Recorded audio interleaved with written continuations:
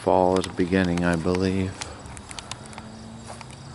I don't know if it represents really very well. The sky is darker than what it looks. This feels like a typical fall day.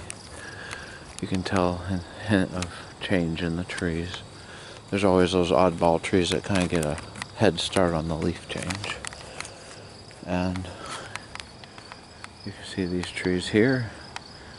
And up here are, well, those ain't changing, but that one's beginning. It's getting tinges. My elm tree is starting to lose leaves. Look forward to the day when I get this SOB cut down. Ah, son of a burrito. Anyway.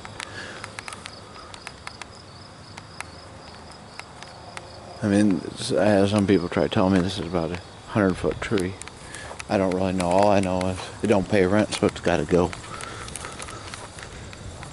See the leaves falling as the wind blows. It's just fall. I like all seasons. Fall is my least favorite though. I mean, I like it. Pretty leaves, stuff like that. There's my large, I don't know, 30, 40 foot tall northern spruce. Look at all the leaves falling. That's part of the reason they call it fall. I got this mess from the bumblebees to clean up. I had issue with bumblebees. I know they're a beneficial insect, but that's not beneficial when you have troubles because you're mowing over their hive.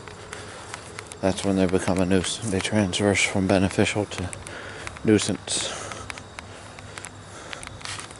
Let's come out here to the way backs of our yards. See if you can see a lot of my fruit trees have lost their leaves. This is my neighbor's yard back here, but it's just huge bunch of trees. You can kind of see, it feels like fall, doesn't it? So, and the neighbor's dog, yappity-doo. Well, fall is coming.